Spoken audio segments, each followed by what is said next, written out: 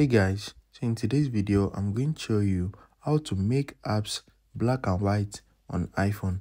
So with the new update of iOS 18, they have made some changes to your iPhone, so you can now make your apps black and white. So let me show you how it is done.